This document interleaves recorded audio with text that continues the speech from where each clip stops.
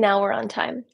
So, as I was saying, when we, and you're going to hear this over and over again, because yoga is there to aggravate, it's there to aggravate and effect, catalyze change. When we do something different for ourselves, the world changes because we're different. And we came, most of us came to the world to make a difference, but we slid into the rows that we were assigned because that is we are pack animals and we don't actually wanna stand out, but we all came to stand out. So when you make a subtle change, like showing up for 30 minutes for 30 days, which is massive, it's a big commitment, then the world is going to benefit from your commitment to yourself. As you get better, the world gets better. So thank you for showing up. Today is day 2. Today is dedicated to grounding. Um, as I talked about in the introduction for today on the description, we are going to look at a few poses that are all about grounding. Some of them might surprise you that they're associated with grounding, the balance poses, and that's because we think grounding is touching the ground, but grounding is actually acknowledging the relationship, the reciprocal relationship between the earth and us, and acknowledging that this partnership is really special and very powerful. And the more we actually lean on the earth, let the earth support us, the easier it is to do balancing poses on our hands, on our feet, on our arms, etc. So, our practice is going to be hatha today, which means we're going to go from pose to pose and we're not going to focus on breath. We're not going to do a pranayama exercise, which is also part of hatha, but I will ask you every once in a while, hey, where's your breath? I will ask you to make sure that your breath is moving in your body. I have my journal. I hope you have yours. Make sure to write before we start, and we can do this right now actually. Recommit to your devotion for these next 30 days. Recommit to the question you want to understand, or the change you want to embrace, or the habit you want to release. Recommit to that right now. I'll give you 1 minute.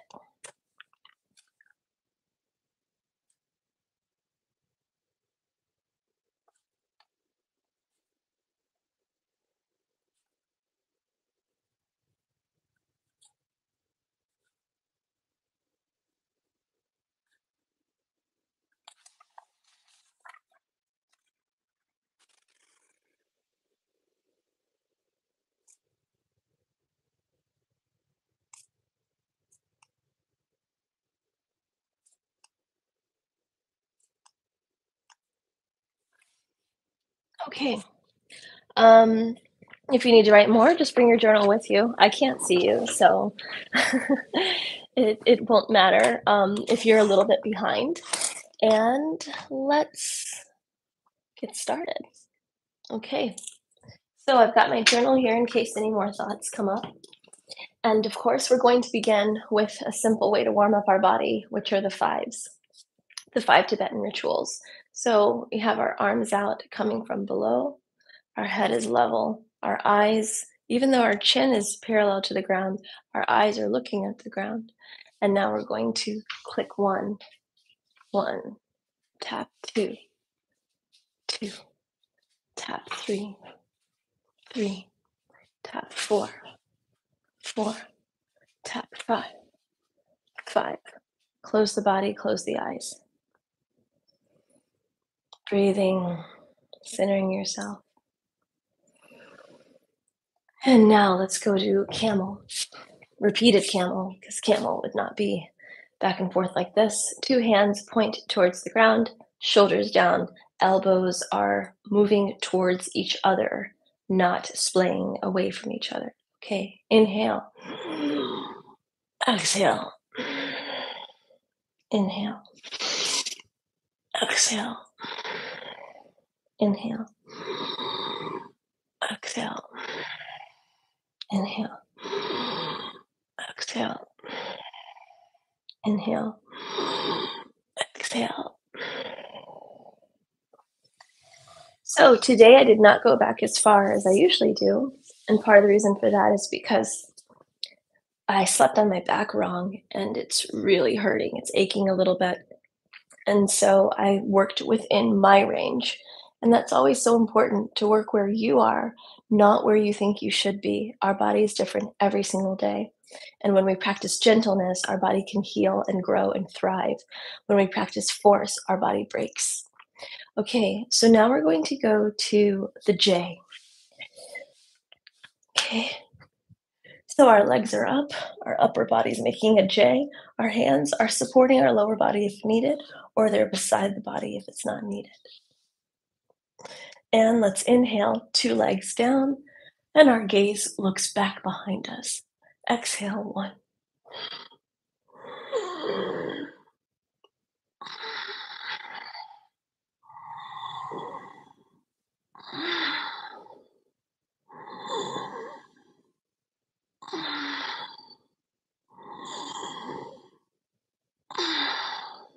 I think that was 5 just in case. Now moving to tabletop. Our hands are now using the protective positioning. L, the rest of the fingers unfold from the L, palming the basketball or soccer ball or football. Okay, 2 feet on the ground. Our hands are in protective positioning. Our shoulders again are down. Our elbows are pointing behind us, not towards each other, not away from each other, behind us. Let's push on our feet and our hands up to a flat tabletop.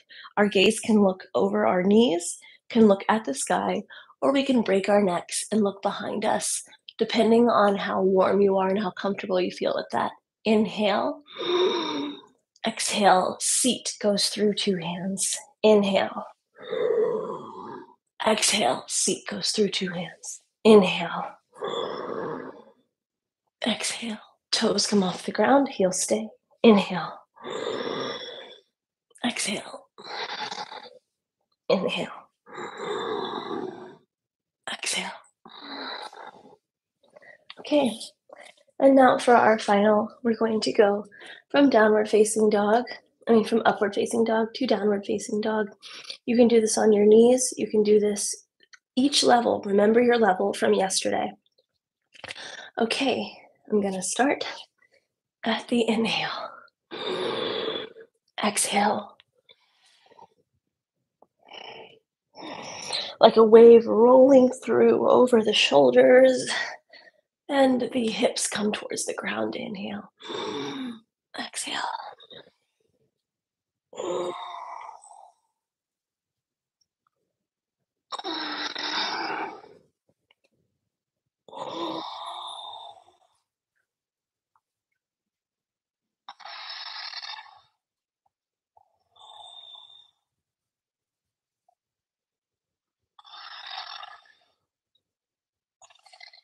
Come to your knees. And let's begin our Hatha series. Hatha Yoga means that we're going to focus on the integrity of the pose. That is more important than the flow and getting from point to point, in contrast to vinyasa flow. It's literally called vinyasa flow, and Hatha is called Hatha Yoga. So the first pose we're going to do, this right now is actually a pose. This is the humble warrior. And I like to call when we go down and we just touch our head to the ground, I like to call it the meek warrior, but it's actually child's pose. And that's where we're going. I'm going to turn sideways so it's easier to see me. Okay, so we're going to take an active child's pose in contrast to a passive child's pose, which we'll do more of in yin. So an active child's pose means that our knees are going to point towards either side of the mat, and our body is going to fold over. Our feet are resting. You can see my feet. They're resting passively on the ground. They're not necessarily activated. There's no tension moving through them. And our body's going to fold through our legs or rest on our legs. And you are welcome to use a bolster. Let me grab one so I can demonstrate. or two. I'm going to grab two.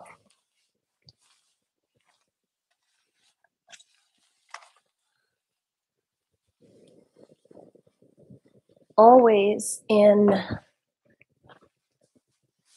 poses that you hold for quite some time, it's really important to use support. So one way you can use a bolster is to actually support your upper body if your body doesn't go through your legs. Another way you can use your bolster, if you are struggling to comfortably sit back, is you can sit back on the bolster instead, or two, and then give yourself that space for your child's pose. Gentleness is the rule, in my opinion, when it comes to yoga.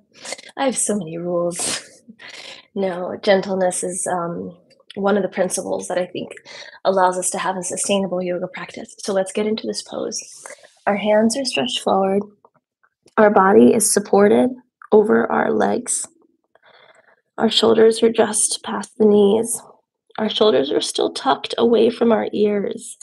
That means they're tucked towards the heart, protecting the heart. The heart is the guidance system. It's the captain of the ship. It needs the most protection. It needs to be handled with the most care. Our second in command is our co-captain. Well, second in command, I want to be clear about that, is our mind, our eyes, our ears. They see, but they see based on what the heart believes or guides them to see. That's why that famous Shakespeare quote, "You can make a heaven of hell or a hell of heaven." That's why the heart matters so much. That's why we protect it. But just like a captain, it's resilient and strong and wise. It knows more than we, quote unquote, know. And we learn to trust it. And yoga helps us open up to that. So let's think about the grounding aspect of this pose. Our hands are on the ground in the activated position. The elbows are touching the ground. The forearms might be touching the ground. The shins are touching the ground. The tops of the knees, the kneecaps are touching the ground. The ankles are touching the ground. The toes are touching the ground. And notice that where each point touches, it has just a little bit of expansion there. If we stiffen up, we have less surface area on the ground. If we relax into the pose, we have more surface area on the ground. The key to grounding is allowing the points that are in contact with the ground to relax. This is your hug with the earth. Have you ever hugged someone and they're stiff? They're doing so much work to protect themselves, but the earth wants to embrace you. When you hug someone who's stiff, you're surprised. You want to hug them. They're not letting you support them. When we do balancing poses and even poses like this, we might say, oh, it's yoga, it's really hard, and stiffen up. Now we're doing the work that the earth can do for us. We want to let every point of contact with the earth embrace the earth. That's how we ground, and that's how we balance. Okay, let's push up into the hands. And we're going to just move. We're just going to walk to tabletop. Sit back on our heels. Our toes are flipped forward. Push back up to 2 feet, 2 standing feet. And now we're going to take Uttanasana. So this is our next grounding pose. We're not going to stay here as long as we stayed in child's pose. Our 2 feet are parallel, hip width apart. The way to know your hips width apart is 2 fists between your feet. Your hips are narrower than you might think. You're welcome to use a bolster or to bend your legs so that you can be in contact with the ground. The bolster would just be to support your body so that it's farther from your thighs, but you can comfortably have 2 hands on the ground. You can also use your bolster to be the thing that you balance on because you're not using it for actual handstand or something. Do what you need to do to get in contact with the ground. Notice your hands. Are they in the protective positioning? These are now your contacts with the earth. Aim to have equal balance in your hands. That's why we need to use the protective positioning. And in your feet. Don't put it all in your feet. You'll strain your legs. Don't put it all in your hands. Then your feet don't have anything to do. Everything in this pose has a reason to be in contact with the earth. This is demonstrating Newton's third law of physics. Every action has an equal and opposite reaction. The more we embrace the earth, the more we expand what surface areas of our body we have in contact with the earth, the more the earth is going to push against us and protect us. In this pose, the earth is essentially giving us a high five because we're giving it a high five. We're giving it a high 20, 5 digits, 4 parts, 20. And now you're just going to roll up through your spine, making sure you're breathing in the breath. Actually, before you leave here, put your hand on your lower back and send the breath to that place. It's a subtle feeling of expansion, but just see if you can feel that expansion. Inhale. Exhale. See if you can feel the contraction. Inhale. Exhale. That's where you want the breath all the time. That is an efficient breath. That is a sumptuous breath. Let's roll up through the spine. When we breathe that way, we get out of emergency mode. Our body gets more oxygen from a breath that comes through the belly. And our body uses less resources, less energy to have that breath. When we breathe through the rib cage, through this emergency area, which most of us think is the right place to breathe, we're actually setting ourselves back in a place of emergency. Our next grounding pose is Tadasana. This is known as mountain pose. 2 feet. The feet can touch or be shoulder width apart. 2 feet. Hands can be at the heart in Samasthiti or on either side. I'm going to go for either side. And we're just going to, again, look at those points of embrace. Here, the emphasis is on the balls of the feet and the heels. But from there, just like we had the hands and we had the L and then the other hands unfold from the L, here, the feet, the balls of the feet and the heels are the point of contact. But from there, let the rest of the body, the rest of the toes, the rest of the foot, embrace and hold and touch and luxuriate in the points of contact with the ground.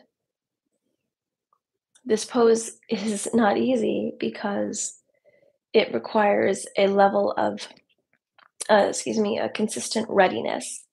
So there's a spiral moving around our quads, and that spiral, that motion, that emphasis around the quads is protecting the knees like tape. And then that spiral continues around the thighs. So there's this strength that's pushing into the ground. And what's spiraling down, what goes down, what goes up must come down. What pushes down can't help but grow up. That's why we hear the phrase root to rise. So that's why the hands are so naturally able to be here, because the spiral is continuing through the upper body. And if we do our hands and heart, the spiral continues across the shoulders, down and up if we're in Samasthiti. Okay, so from here, from this very strong Tadasana, notice my knees are not locked. They're not bent all the way. They're just straight.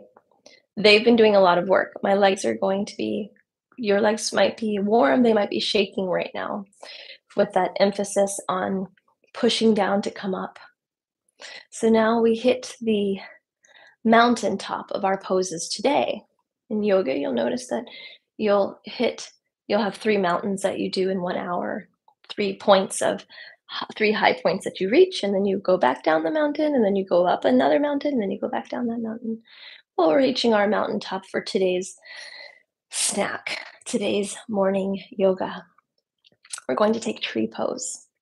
So with tree pose, with any balance pose, it's actually a grounding pose. So I want you to think more about grounding than about balancing.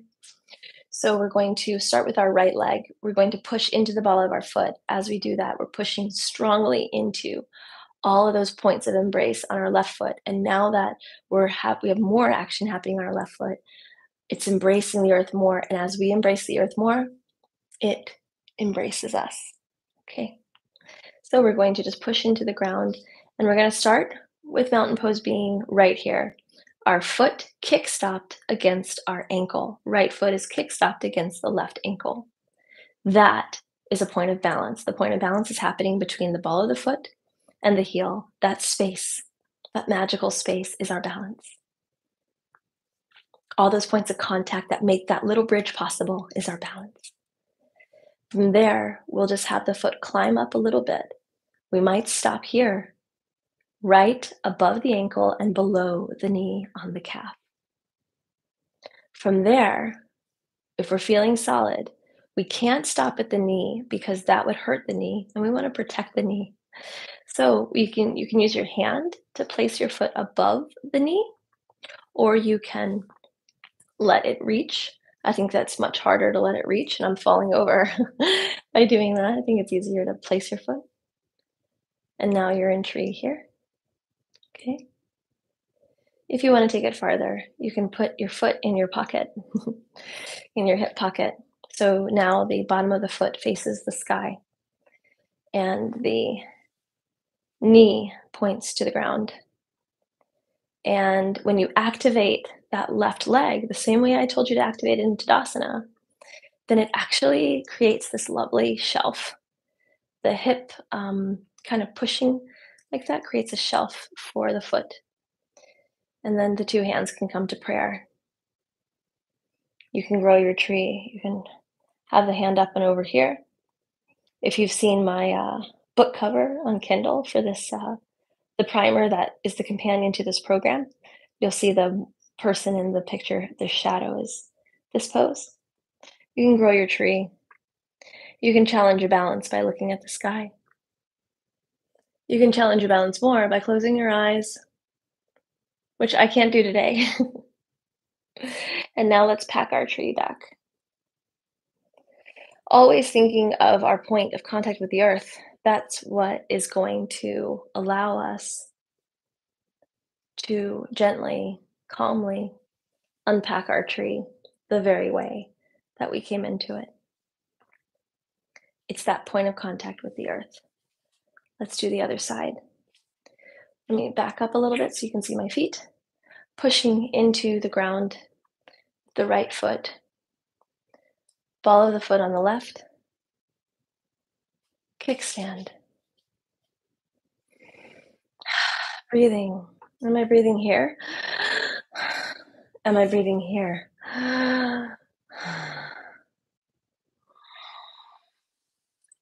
When we push into that Tadasana position that we talked about earlier, it also keeps us from leaning into the thigh, because that's going to make it really hard to balance because you've broken the column, that support that you made, that support beam. So you got to get that support beam back. And that's why this is really helpful. versus, okay, I'm seeing that these colors are not great for camera. They'll probably never be seen again on camera. Okay, pushing into the right leg. Kickstand, below the knee.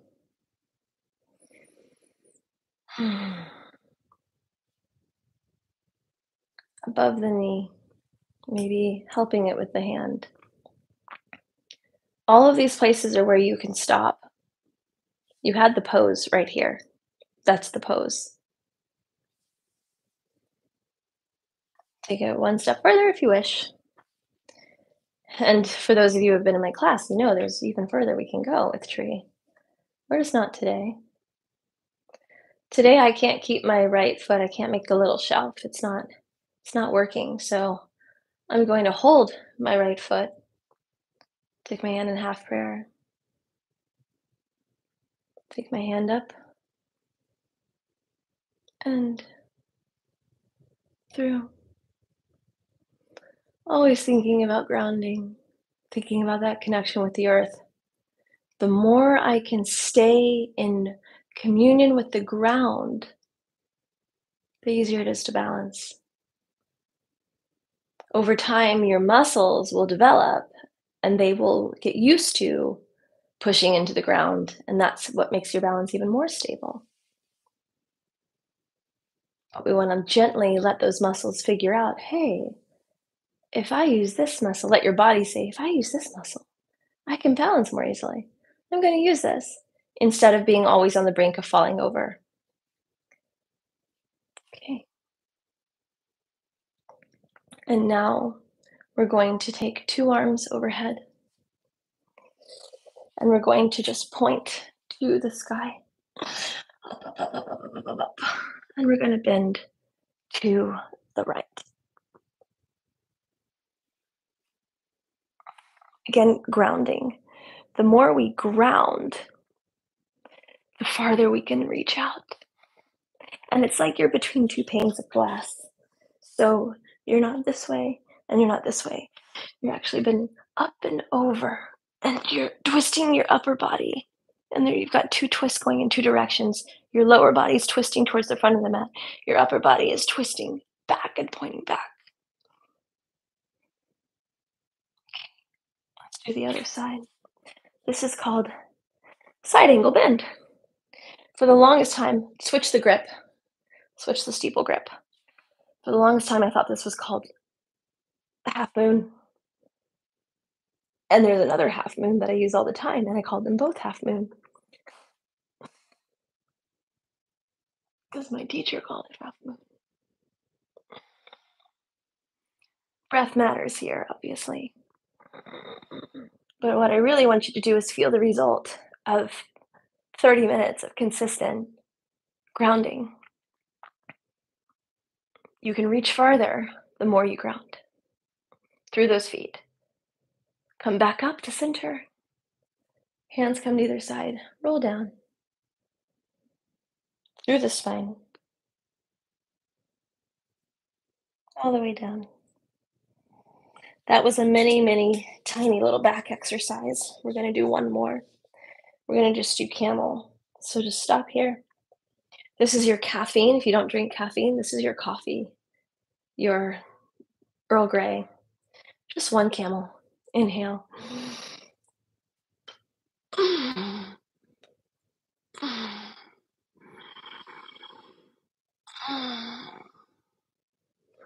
And come back up. Always need to do a little bit of spine work. And let's have two hands on the hips. Let your eyes float closed. Think about the intention you set for today, the devotion you are riding, the commitment you made to yourself for for this challenge. Today is day 2 and you showed up. If you're just joining us today on day 2, you can always go back and start again with day 1 and then join us for day 3 tomorrow. It's just so you're caught up. Okay. If you ever need to find your breath, this is the place to find it. Just bend over your body and send breath to the lower back and feel it expand. And to keep doing that until you feel it actually expand. And that's how you can, again, ground in your body. So, thank you for joining me today. You've completed day 2 of the Sunrise Yoga Challenge, Unleashing the Magic of Yoga. If you want more information about what we've done today, definitely check the description. There's a link to my Kindle primer. It's called Unleashing the Magic of Yoga, a primer. It's a short read, and it gives you a deeper background on what we're doing. Have a wonderful day today. Wishing you joy, ease, space, and grace. Thank you for joining me.